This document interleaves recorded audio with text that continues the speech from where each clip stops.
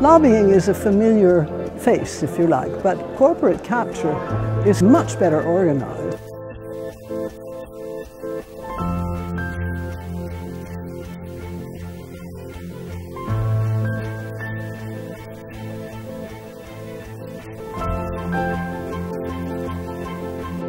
Corporate capture happens at national level and happens at European level. It's something that I think is partly a symptom of a kind of ideological acceptance that policymakers' job is to make businesses' lives easier.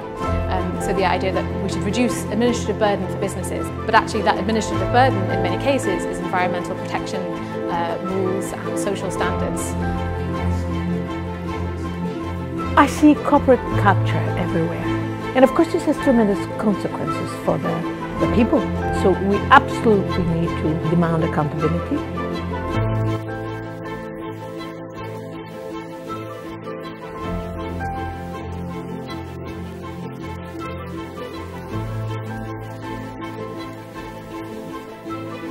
The first way to fight that is to expose them, to show what is happening, and then to interfere. It's not an easy battle, but of course transparency is the first thing we need. So we need to know who is meeting with whom, what they're meeting about, what is it that those big businesses want to achieve, and how much money are they spending on achieving it.